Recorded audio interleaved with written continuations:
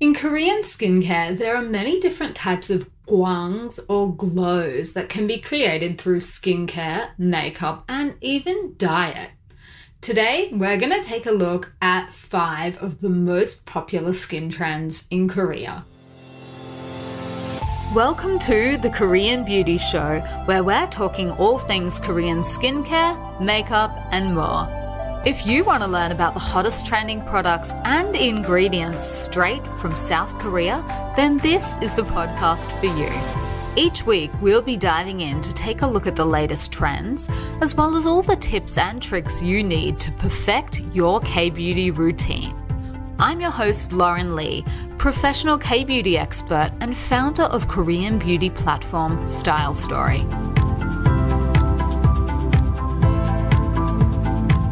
Today's episode is brought to you by Subi Brightening Powder Cleanser, a gentle powder to foam wash that cleanses, exfoliates, and brightens your skin. Shop now at Style Story in Australia and on subibeauty.com globally. Hello and welcome back for another week, another episode of the Korean Beauty Show podcast. I am your host, Lauren Lee. I am super happy to have you here with me today.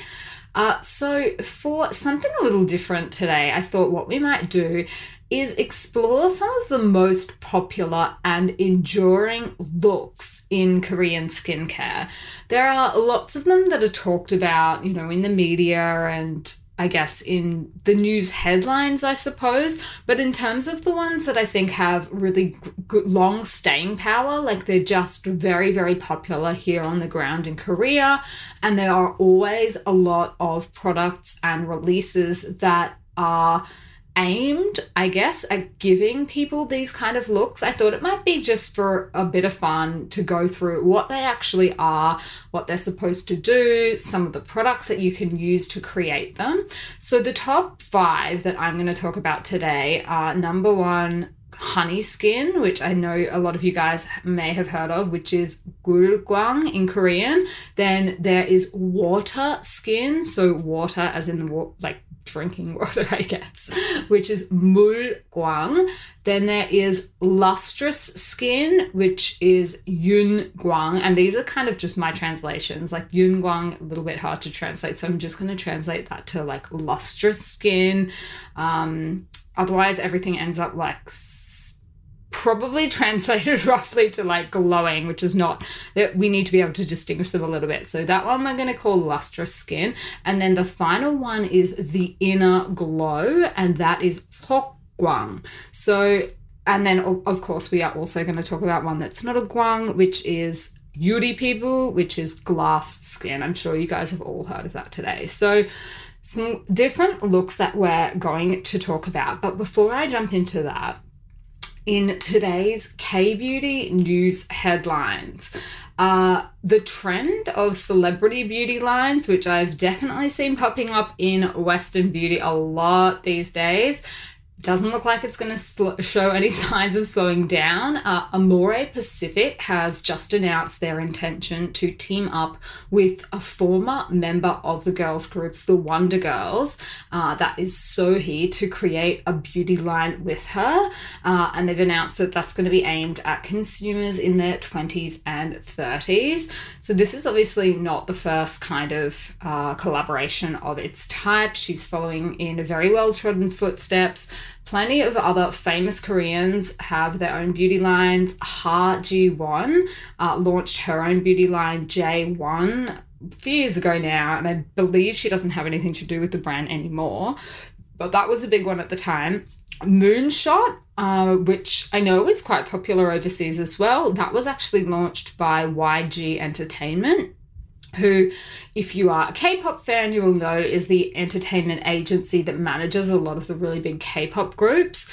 So this trend, in Western beauty, it seems like you'd be hard-pressed to find a celebrity that doesn't have their own beauty line at the moment. Like, it's just getting a little bit out of control. I would love to know, are you guys fans of celebrity beauty lines? Is this the kind of thing that you're likely to purchase? Does it make you trust the brand more if a celebrity is behind it, or does it make you trust them less? I'm just super curious to know. Obviously, they're big business because people keep doing them. So come and let me know your thoughts. I am on Instagram at lauren.kbeauty. Always keen for a chat with you guys about this kind of stuff.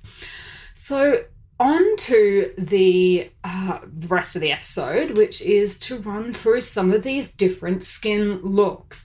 So the first one I'm going to start with is one that it's not new at all, but I've noticed it's popping up in the media again recently, and that is honey skin. So I thought, why don't we go through what exactly it is? So what it is skin that looks soft, hydrated, healthy and glowing no matter what the weather is. And this trend has been really popular in Korea for years, and a whole lot of products have been created specifically to perfect this honey skin glow. So how do you get it?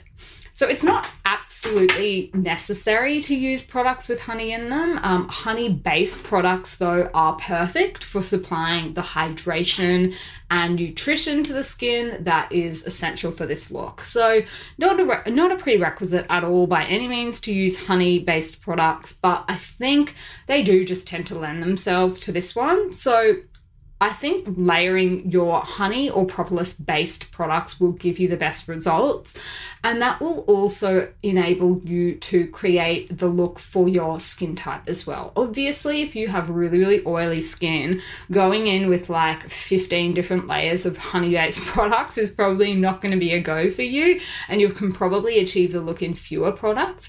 But some products that you might like to check out that I know are perfect for creating this look are, at your essence step, Skin Foods Royal Honey Propolis Enrich Essence. That's a really, really popular product, has been for years. That gives you that beautiful honey-like glow. Propolis Toners, another great way to introduce it into your routine. So CosRx's Propolis Synergy Toner, that is a bestseller at the moment on Style Story. Very, very popular product. Pretty much it seems like every time it lands, we are out of stock really quickly. We never seem to be able to get enough of them and keep them in store for very long. So that one, a very popular choice for lots of different skin types too.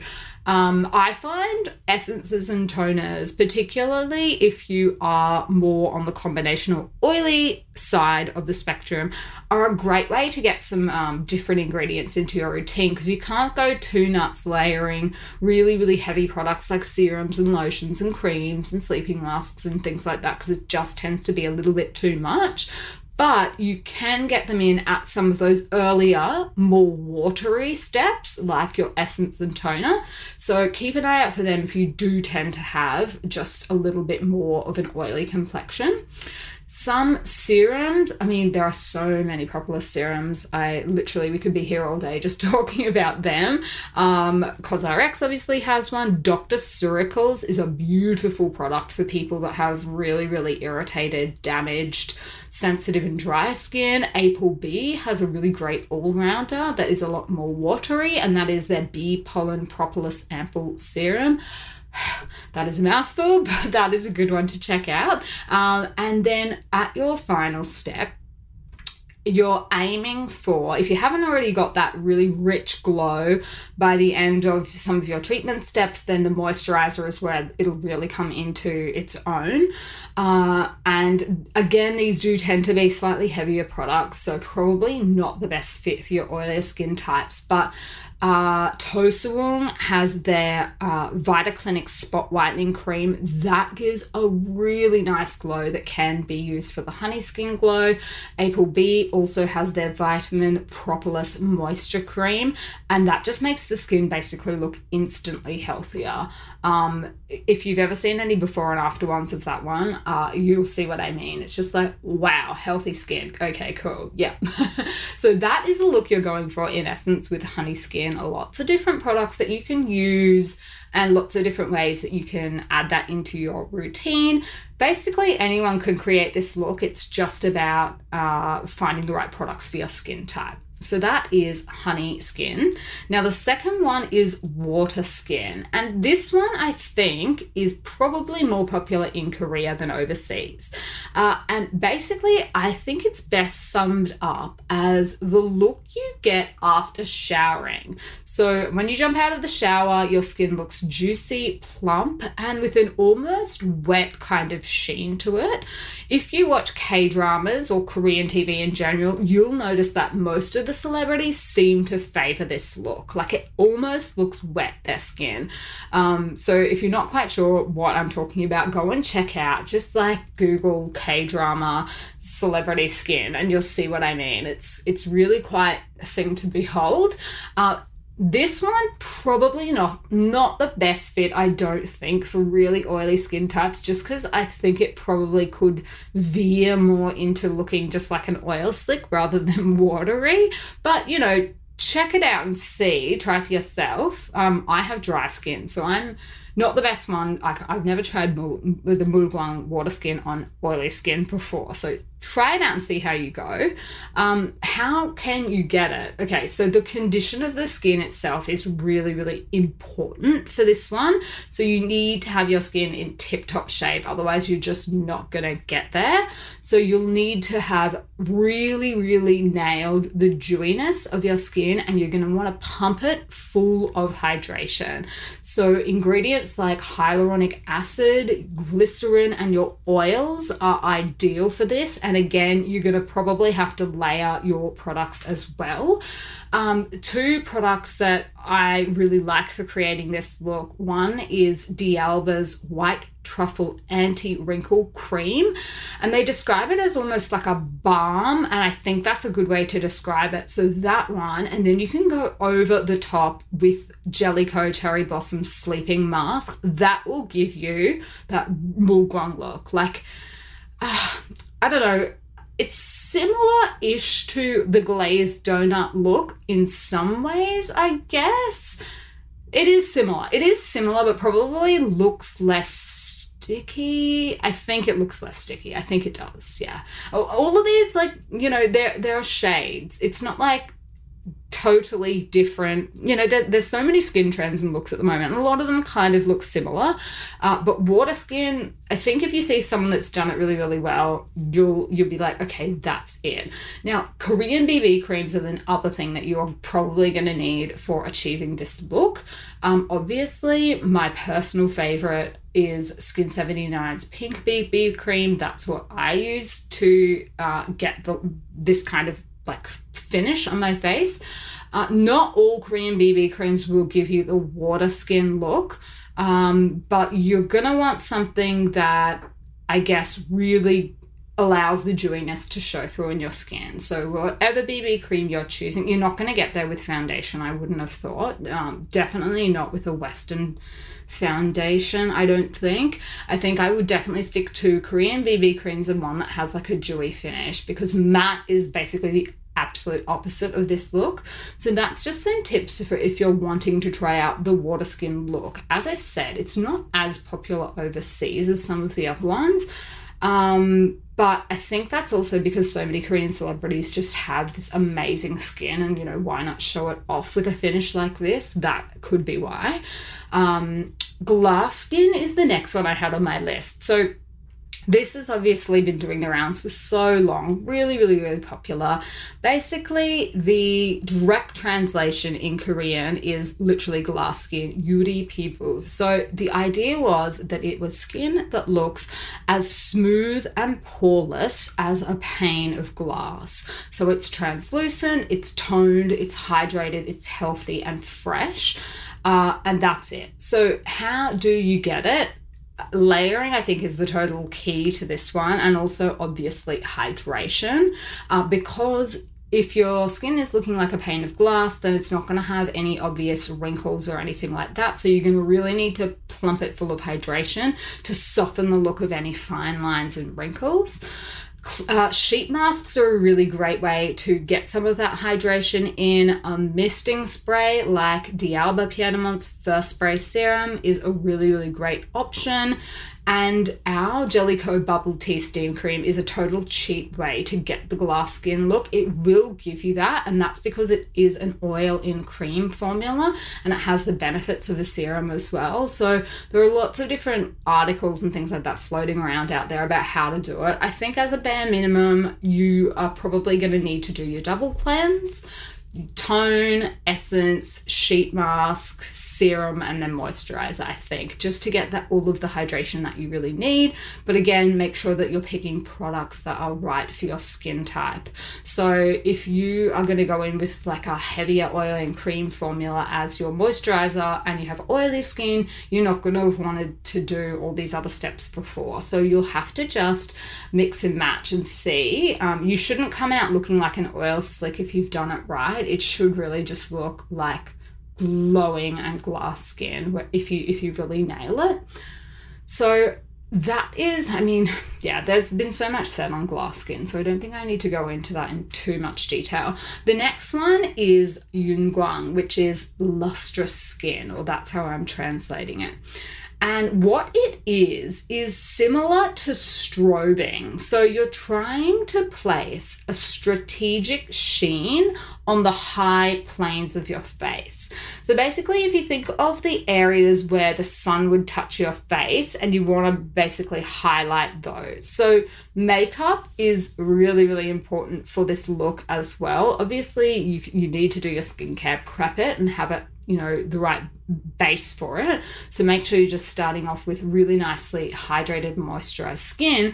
But for your makeup, most Koreans will start off with a rose or pink colored primer, and that really leaves the skin looking just instantly fresher and healthier before you start your BB cream or foundation.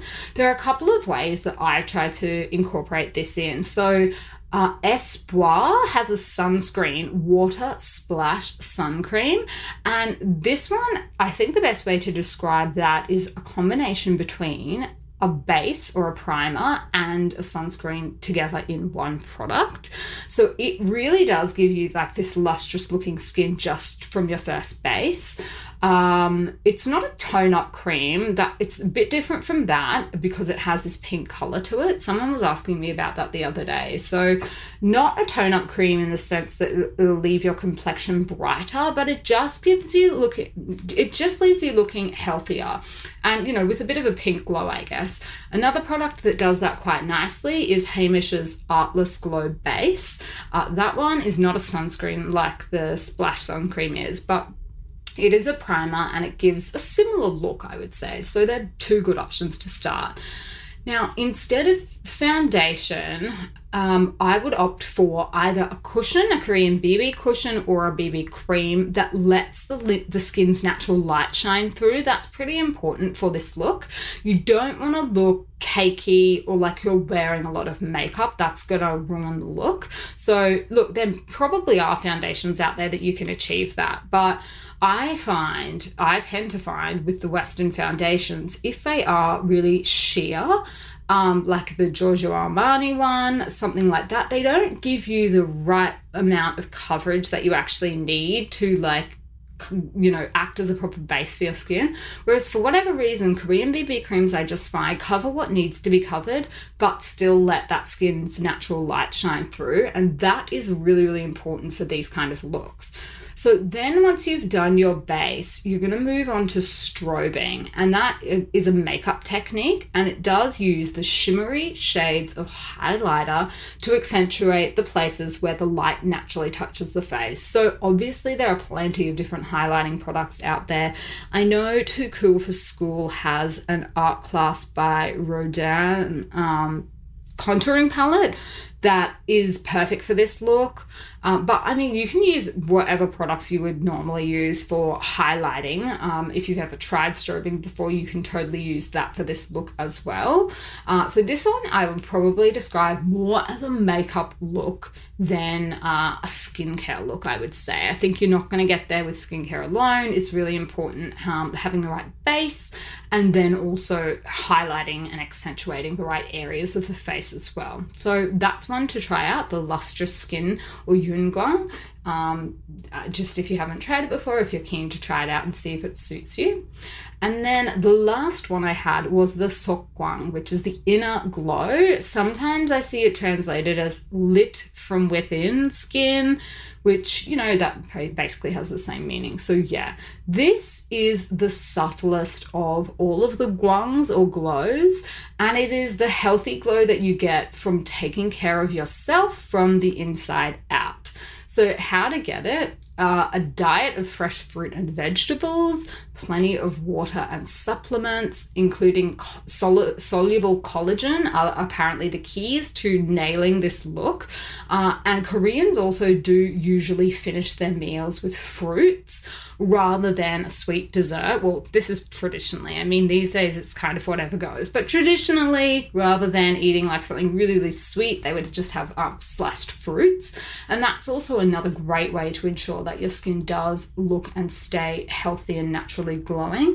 So skincare, again, like, I think there's not any particular products that you really need to use for this. It's the opposite of some of the more out there glows though. So I guess products like Ilium's Ceramide Atos Concentrate Cream, that would be the kind of just really natural looking, like it doesn't give you like glowing skin or glass skin or anything like that. It's just a nice basic moisturizer that, you know, it cares for your skin and keeps it looking healthy. That's the kind of product I guess you'd be trying to use to go for this Gwang. So, you know, there's no set routine or anything like that. The idea is basically that you will look healthy from keeping healthy yourself rather than, you know, I guess putting all these different products on to create a particular look, and no like makeup really suggestions for this one either. I mean, probably just keep it natural. But the idea of this is just to treat your skin, nourish it, and keep it healthy from the inside out. And I mean, that's a pretty simple concept, I guess. Achieving it in reality is a lot harder. I know, because, you know, there's just so many things that can steer us down the bad path when it comes to, you know, keeping our diet on track, particularly at the moment with all the stress that everyone is under with the pandemic that keeps going on. So this one, I think, is, in many ways, it sounds the simplest, but is probably actually the hardest, is to get a healthy glow just from taking care of yourself.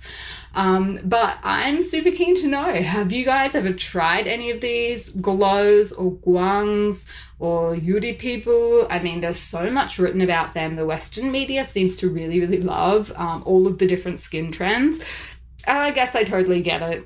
You know, it is a little bit different from what we have traditionally talked about in Western skincare, I guess. A lot of these looks really do come from, you know, the kinds of things that people are seeing on TV in Korea. Obviously, you know, people are very influenced by what a celebrity's skin looks like in a drama, and they ask them for their routine and what they eat and, you know, what they do to get their skin looking like that. So these are just the main ones that I see popping up again and again. And, you know, products will say on the back of them, you know, you can use this to achieve this kind of skin type. So these, I just thought I'd share them with you because we haven't talked about them on the show before, so why not?